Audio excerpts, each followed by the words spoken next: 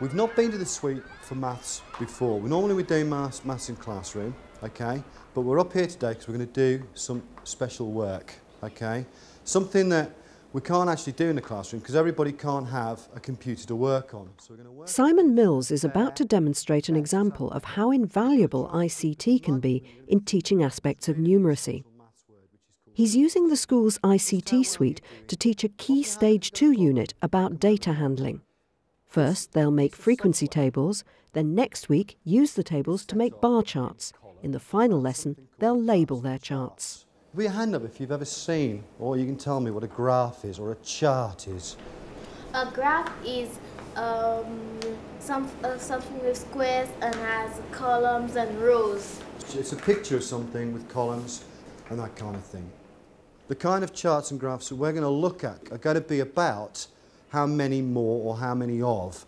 And there's a special word for that, and the special word is frequency, okay? And what we're going to be doing today is we're going to be thinking about that word. Frequency. How often things happen, how many there are, yeah? Okay? Or how many times can something happen in a space of time? Simon begins with an exercise to get the children thinking about the idea of frequency. How many times can they write their first name in 1 minute? And are we ready? Go! What's the matter, Leah? Mine doesn't work. Okay, well this will just add to the bonus of the discussion we're going to have afterwards. Here we go. Here you go. What about that one?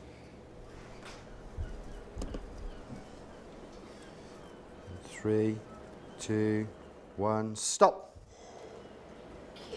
Okay. Right. Do you want to go through now and count up how many times did you manage to write your name in 1 minute? And then write down at the bottom the number of times that you managed to write your name. Sam. How many times did you manage to write your name in a minute? 22. Shouldn't have such a long name. Sophie, how many times did you manage to write? How many? 16. He uses a remote keyboard to put the data into a frequency chart on the whiteboard and then divides the class into small groups. He wants to get them talking and thinking the language of data handling. I'll tell you what, have talking twos for just a little while. And I want you to have a look at the numbers and the names. And I want you to think about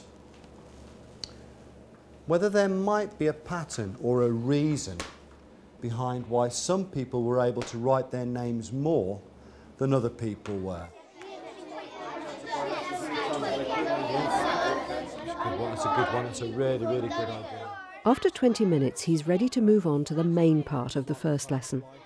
Working on the computers in pairs, the children are going to do an investigation.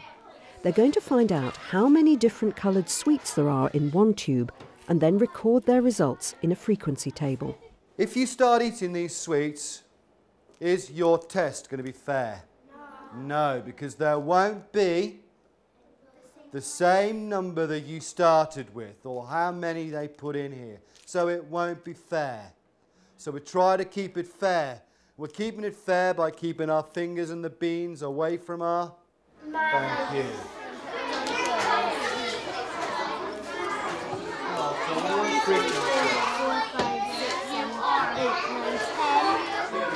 I just count again. I think the challenge in mathematics generally is the language.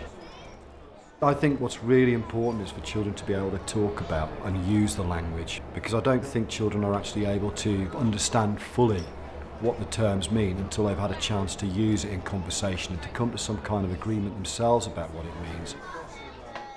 ICT I see as a tool, it's a mediating tool, and it's also something that allows the children to see results quickly. It allows you to do things that you probably wouldn't get done normally. And one of the things that young children particularly find difficult with data handling is creating the charts themselves. The computer produces those for them, so straight away they're able to access the maths and they're not worried about presentation. Okay, well, let's have you on the carpet. The children have used the ICT suite before, but this is the first time they've come across this piece of software. 0. Quickly before we go, put your hand up if you had exactly the same frequency of sweets inside your tubes? Nobody? It'd be impossible if you wanted it to be equal. It'd be impossible to have them all equal. Why do you think that? Because you can't just get like 5 threads and 5 blues. So you think from the data we've got already, you think it's impossible? Yeah. So this week we've looked at frequency. Next week we'll have a look at some charts that we use to present frequency. And then after that, we'll have a look at what Adam's just raised. This thing that he thinks it would be impossible for us to ever get an equal share, if we can get that far. Right. Can you stand up quietly? The community are great. You know, it's an inner city school. Look around the outside of it, you probably wouldn't think so. The kids are great, but the children by and large are really, really eager to learn, and they're really eager to get on. You know, I wouldn't have been here as long as I had if I didn't like it, so, you know, it's great, but it is a challenging place to work. This is what you're going to do for me today. You're going to work with your partners, and you're going to create bar charts from your frequency tables.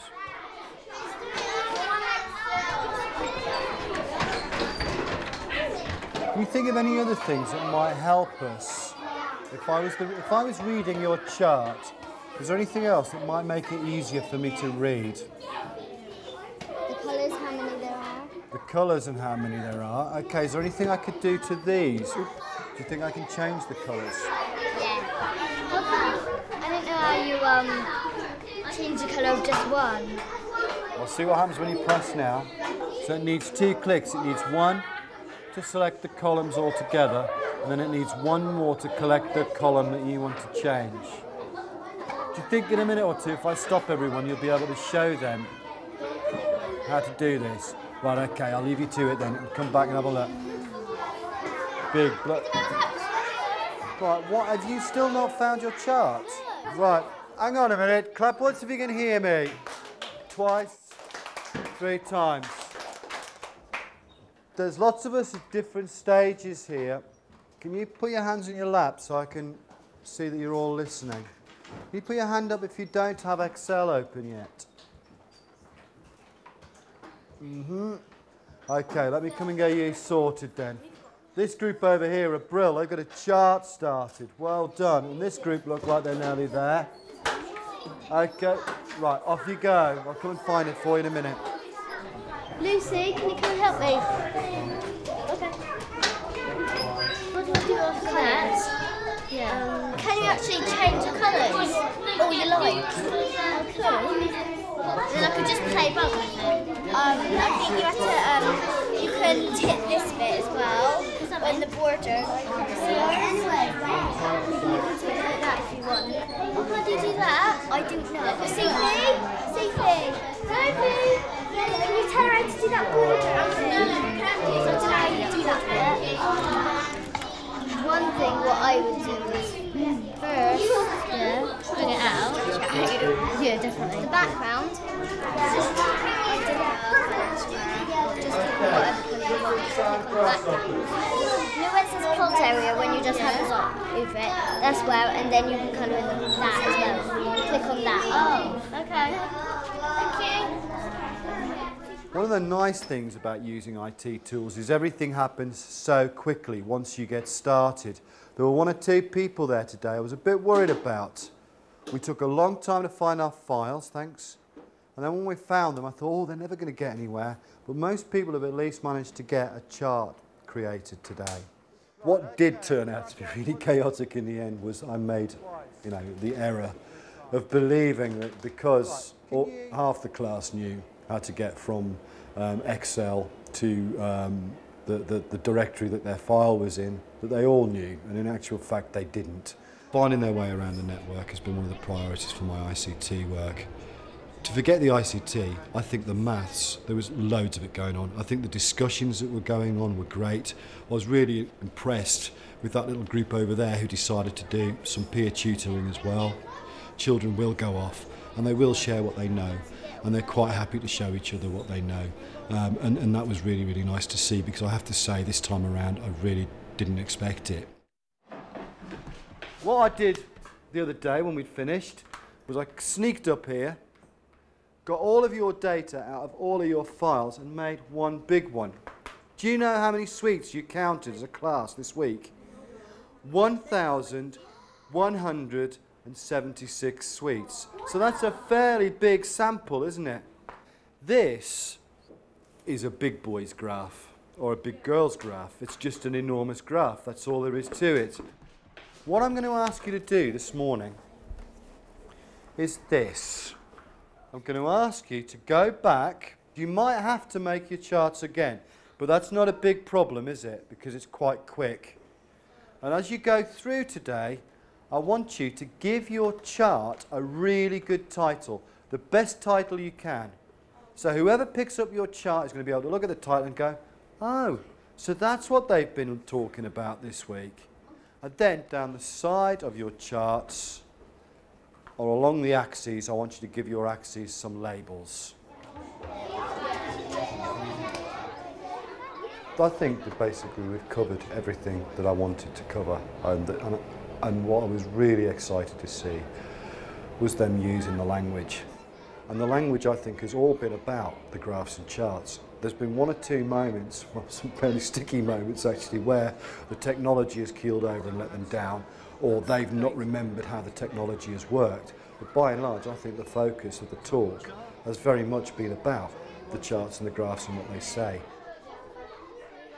Year 4, can you clap your hands once if you can hear me, please? Twice. 3 times. Hands on laps.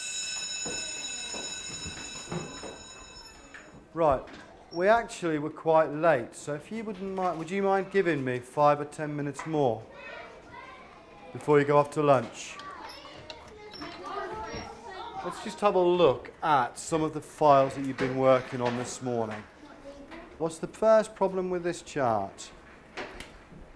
Not labelled. There's no labels, so we've got no idea what these axes are all about. In fact, what's really tricky on this one is we haven't even got a sign of the colours, so we haven't even got a clue that we're talking about the colours of the sweets. Okay, so what do we think of this chart then?